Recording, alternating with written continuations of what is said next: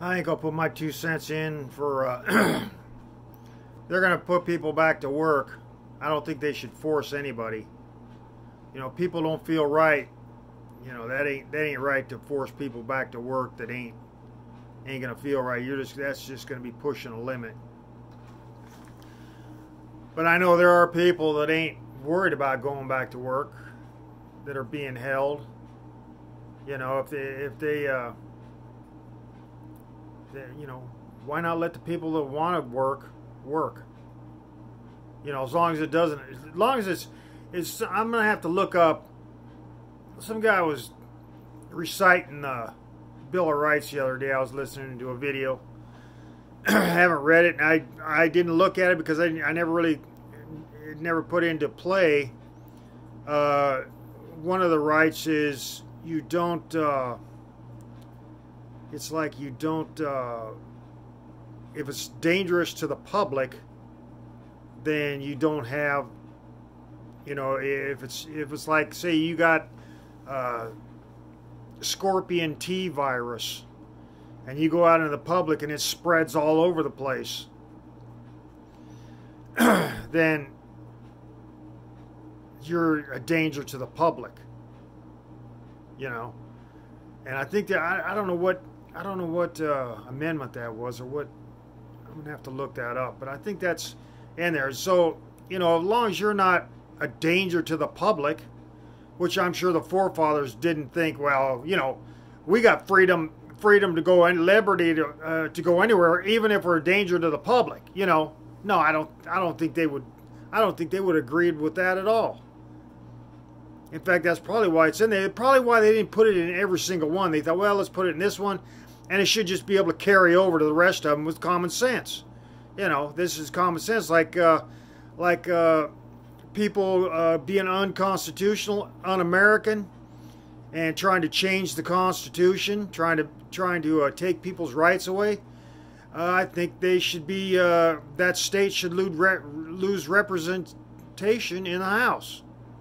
And I believe that should be true, and I believe that should be enforced. I don't think the country is doing what it constitutionally should be doing. I think that you should rip those people, of the representatives of states, that are creating unconstitutional laws, because laws are nothing but a infringement of our rights. That's all laws are. They're just loopholes to infringements of our rights, because everybody knows,